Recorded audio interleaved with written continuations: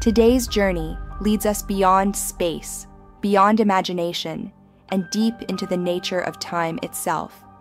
Time, as we commonly perceive it, is not a straight arrow, but a dimension, much like space. According to Einstein's theory of general relativity, time is elastic. It stretches and contracts depending on speed and gravity. The faster one moves, or the stronger the gravitational field, the slower time flows. This has already been proven through atomic clock experiments in satellites and even on airplanes. Time passes slightly faster on high altitudes than on the surface of the Earth. And near massive objects, like black holes, time moves significantly slower. This isn't science fiction. It's measurable fact. In theory, this makes one-way time travel to the future already possible, and it's happening constantly for astronauts aboard the International Space Station by a few milliseconds. But for true time travel, especially to the past, physics presents immense challenges. Some of the most advanced theories suggest that time loops, or closed time-like curves, could exist under specific cosmic conditions. These loops could theoretically be created through stable wormholes, shortcuts in space-time that might connect different temporal or spatial points. Kip Thorne, a Nobel Prize-winning physicist, demonstrated mathematically how such wormholes could work, provided they are held open by exotic matter, a still hypothetical substance with negative energy density. In the next decades, advances in quantum computing and space-time simulation may allow us to better understand these phenomena. Institutions like the Perimeter Institute in Canada and the Max Planck Institute for Gravitational Physics are at the forefront of such explorations.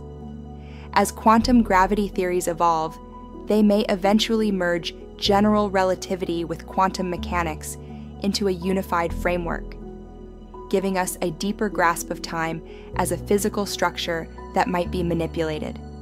Our galaxy itself adds another fascinating layer. The Milky Way is not a flat plane, but a complex gravitational system in motion. Time does not flow uniformly across it. At the edge of the galaxy, where gravitational influence is weaker, time flows faster than near the dense center. This implies that, from a galactic perspective, simultaneity is relative. Two events happening now in different regions of the Milky Way might not be truly simultaneous when measured precisely.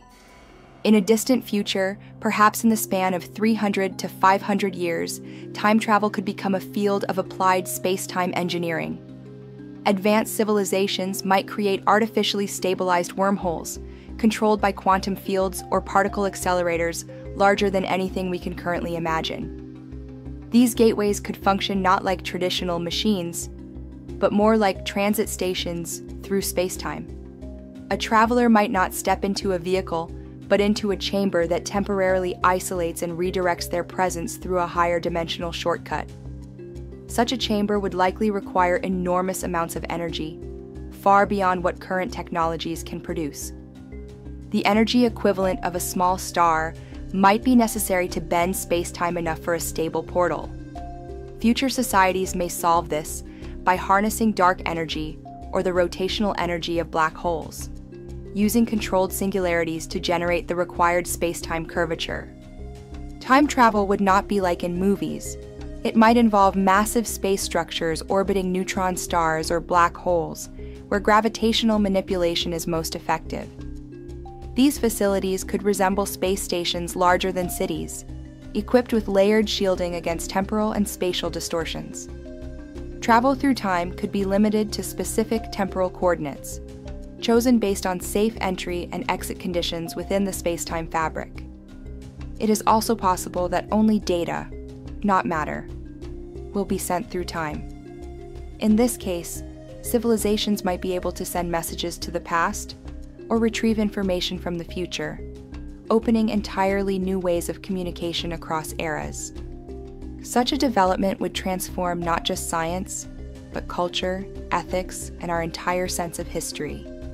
Whatever the form, time travel will never be trivial. It will demand precision, caution, and an entirely new understanding of causality. But just as we once thought flying was impossible, or that the moon was forever out of reach. The challenge of time may one day be overcome. The future, as always, begins in the mind. And perhaps in the heart of a galaxy where time itself flows like a river with bends and currents, humanity will one day learn to sail it.